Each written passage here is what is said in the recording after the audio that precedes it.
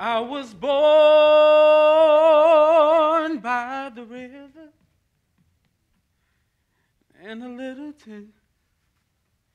Oh, and just like that river I've been running ever since. It's been a long time coming, but I know a change gonna come.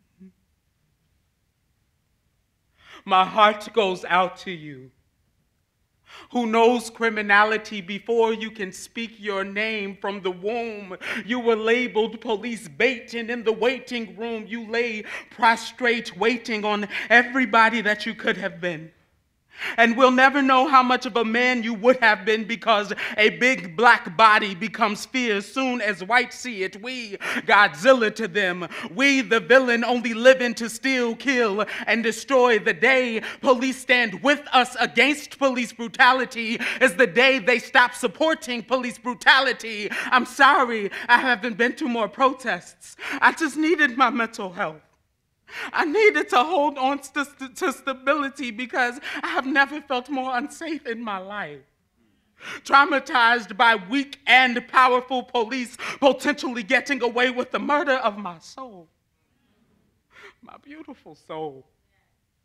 And the souls of black folks. Our lynchings have always been justified. If I died today, justice wouldn't be justice when the justice system sees my black skin and my black witnesses. There are police officers on every corner of every block in my neighborhood, and I have seen injustice. I have seen us treated like liars before citizens, like troublemakers before citizens. We are demonized by police who can't even police themselves. I have seen them, and they are trying to think that they are going for peace when the only thing they police is injustice. I know that the only thing that there was never peace. There was only quiet rage and quiet complacency, quiet theory and quiet sorrow. I was scared to leave my house, more afraid of the police than the purported violence on the South Side, because they get away and we get treated like terrorists when the only thing we terrorize is white supremacy. I was scared.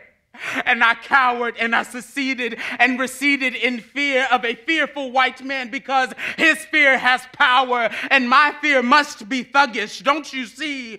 This is international Cold War and it's civil war. We, the propaganda. Do you see that the belief of Mike Brown as a thug is to believe his father is absentee and his mother is a single, complacent, neglectful welfare queen and couldn't raise a black boy into a black man? It is to believe every stereotype about black bodies and black lives have validity. They warring on black bodies by killing the black prototype. Mike Brown was a boy turning into a man. Tamir Rice was a boy turning into a man. Eric Garner was a man who was turned into a victim, and all us blacks watch in empathy. And I want to be able to chant, and I want to be able to believe that black lives matter, that black lives matter. All black lives matter. Trans black lives matter. Queer black lives matter. Woman black lives matter. Gay black lives matter. Poor black lives matter. All black lives matter.